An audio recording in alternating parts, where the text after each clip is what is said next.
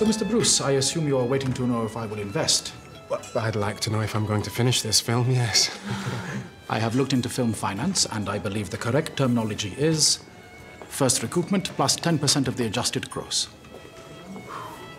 Well, you drive a hard bargain. I'm not here to bargain with you, Mr. Bruce. These are my conditions. So, you'll invest? I will not be rushed. I will enjoy my lunch, listen to you all sucking up to me some more, and give you my decision in the morning.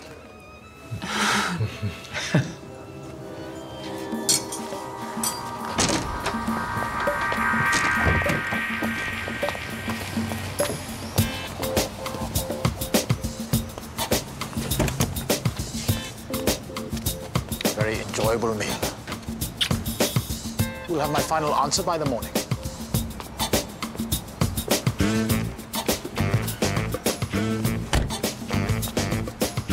I've never wanted to take someone's money quite as badly as this.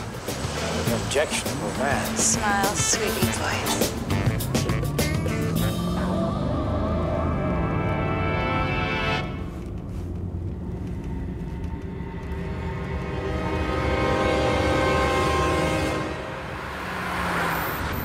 It's all too perfect. What was that? I was saying it's all too perfect. That is what is bothering me, huh? I strive for perfection, you see, but nothing is ever perfect. Apart from this fantastic situation I have miraculously found myself in. I don't get you. I admit you've done very well. It's hard to pull off a thing like this. You're all con artists. Hey?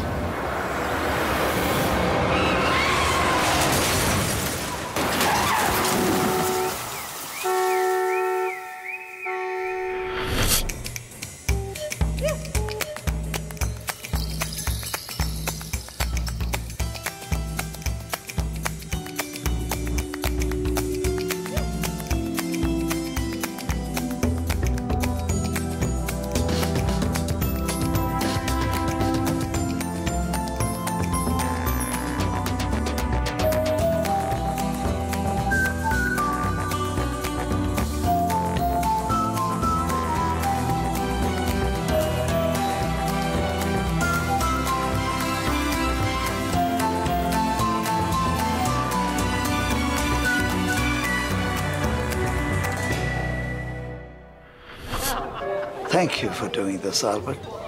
It really means a lot. Listen, a good concierge is hard to find. Ah, it's a different world these days. Computers, key cards. I know. Is everybody else getting younger, or are we just getting older? You ever thought of retiring? Oh, heavens, no. Old grifters don't retire. They just simply fade away and try to con their way into the pearly gates. We had some times, though, didn't we? Yes, we did. We did indeed. So what are you going to do with yourself, Harold? My wife and I were talking of moving to Benidorm. Marvelous. We put a few pounds aside, mostly from you.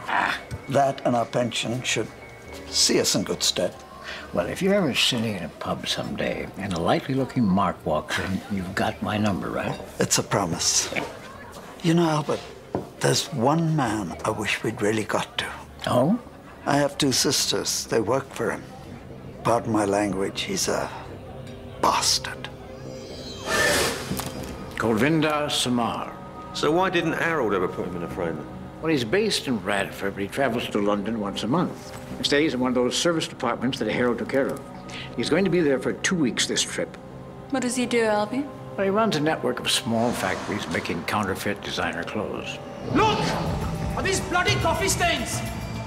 No drinking. You are here to bloody well work! Do you hear me? The otherwise known as sweatshops. I've seen some of those places. I tell you, you wouldn't keep your dog in them.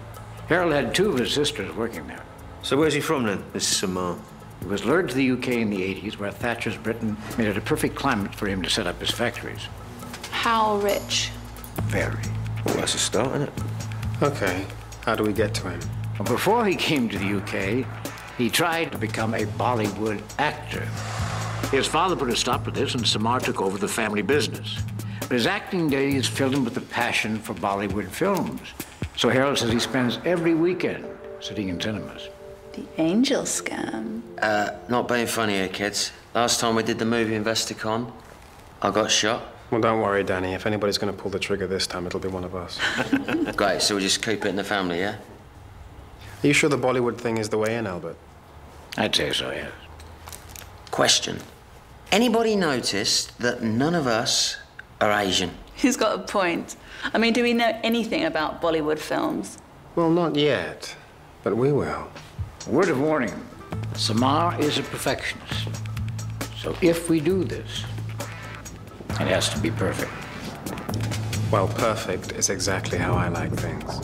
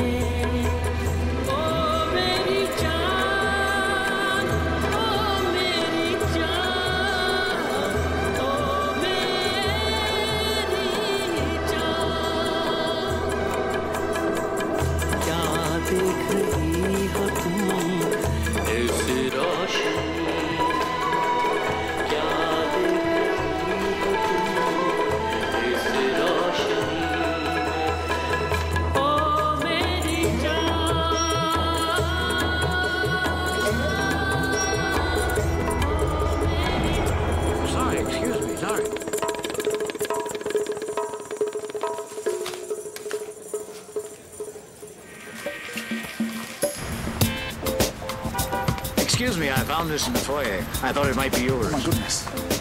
Thank you very much indeed. Did you see this picture? Yes, it's an extraordinary movie. This guy's a bit of a control freak, so I need the profit breakdowns on the last half dozen Bollywood hits. Names of actors, directors, everything. And I want it all when Albert brings this guy in. How's this video going? Yeah, I'm just regrading it to look like film. It's a wedding video I got of me mate Rocky. You won't have more than 4 or 5 minutes worth, though. Should be enough.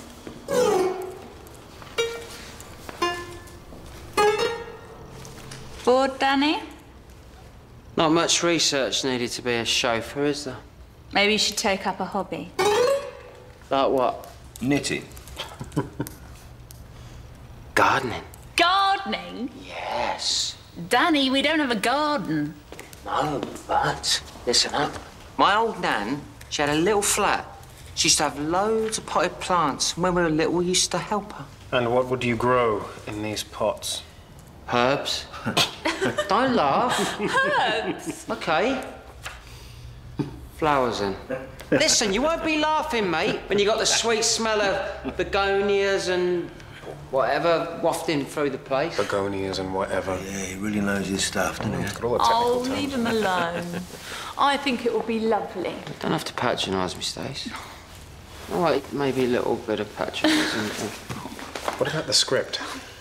Yeah, OK, well, it's a lot of love stories, boy meets girl, class differences, family disapproves. Basically, Romeo and Juliet set in India. Yeah, more or less. Yeah, I've taken a script about 10 years old, changed the character names, locations and stuff. I'll stick in a few new scenes and bingo, yeah? I saw one of them films once. Yeah, I used to go out with an Indian bird. Oh, cracking bird. Did this amazing thing with a... We have a mark.